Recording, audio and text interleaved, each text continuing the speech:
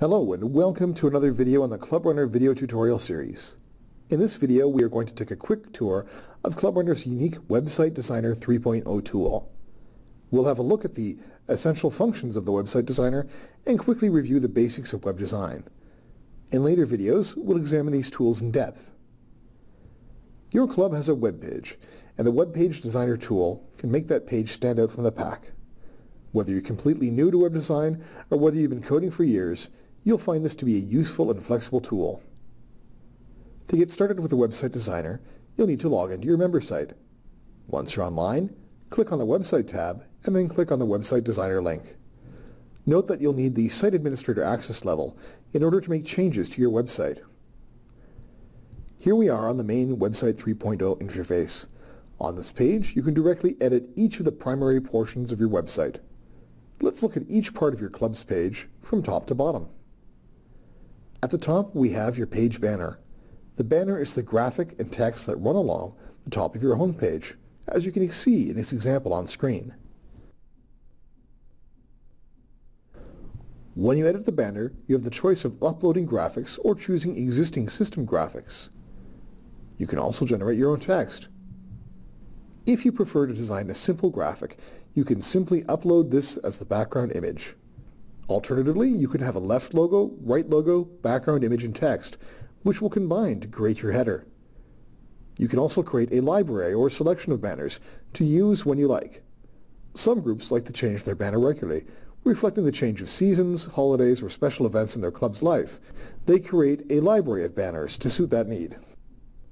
Next, we have the menu, where you can build out your club's navigation. Let's have a closer look.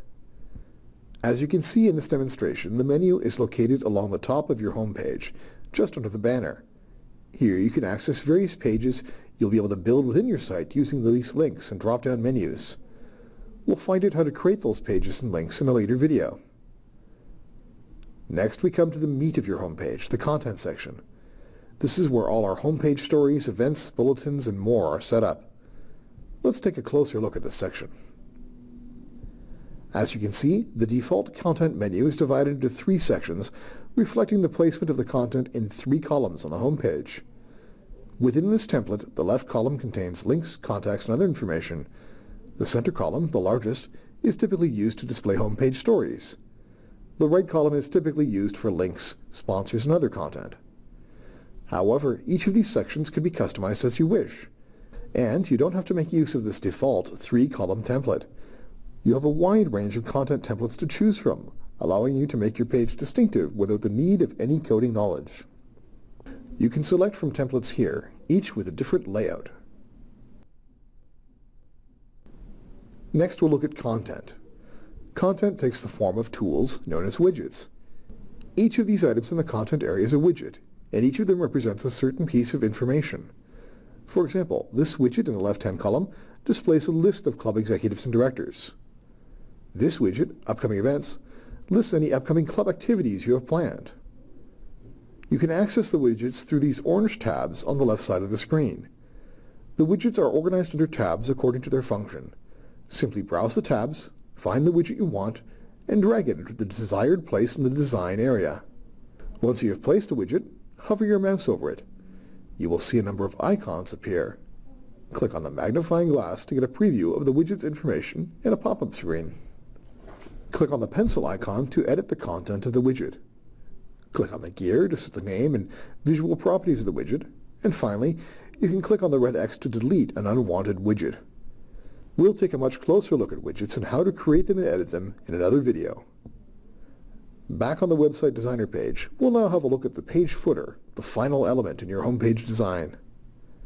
The page footer is optional. Most organizations use it to contain some additional contact details, a slogan, or copyright information. As for the header, you have the option of uploading your own graphics for the footer, or of using ClubRunner supplied images. On the left side of the screen, you'll find links to a number of additional web design functions. Let's take a look at themes, which gives you the power to further customize the look and feel of your web page. In the middle of the screen, you'll see a preview of your web page as it currently appears with the settings and content you have in place. On the left side of the screen, you can select from this library of different themes. Each theme sets a new combination of background and image colors. Now let's go back and look at the Settings menu, where you can change some of the general items and configurations of your web page. The Settings menu item takes you to a page where you can set many of your club details, such as your venue, time zone, club logo, and more. If you're an experienced web designer, this is where you can upload your own style sheets using the Upload CSS link. With this capability, you can create a truly unique and distinct web page for your organization. And this concludes our short tour of the world of Web Designer 3.0. Join me next time as we take a closer look at some of the more specific functions of this powerful tool.